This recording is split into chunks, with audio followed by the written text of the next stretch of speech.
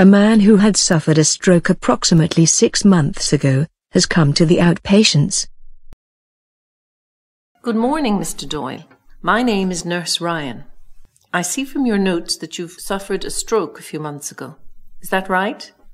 Yes, in March of this year. This morning we're going to have a quick chat and ask you a few questions to see how you're doing moving around and how steady on your feet you are. Is that okay? Yes, that's fine.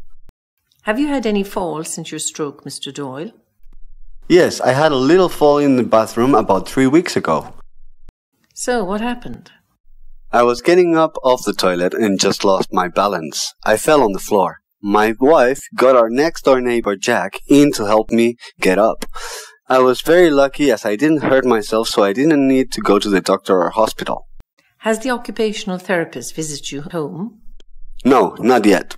Okay. I purchased a raised toilet seat since the fall, and it has really helped me when I am getting up off the toilet. That's great. So you haven't fallen since? No. So you're able to use the toilet on your own? Yes, I've been more careful when going to the toilet now. How is your eyesight since your stroke? I am fine once I remember to put on my glasses. Okay, Mr. Doyle, if you could please stand up. I'll give it a go. I sometimes find it difficult to get up off the chair, and my wife usually gives me a hand. Okay, Mr. Doyle, hold on. I'll give you a hand. Thank you, nurse. Okay, I'm up. Now, Mr. Doyle, can you please walk to the door, turn around and come back to the seat, please? With my walker? Do you think you could do without it? No, I don't think I could do this, sorry. Then by all means, please use the walker.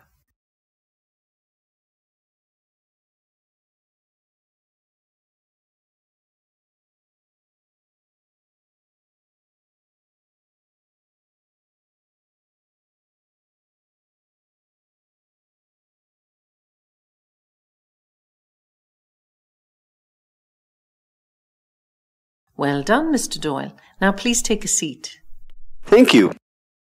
That's great, Mr. Doyle. After assessing your mobility, I'm going to make a referral to the occupational therapist to come out and visit your home. In the meantime, I'm going to give you this leaflet with information on how to prevent falls.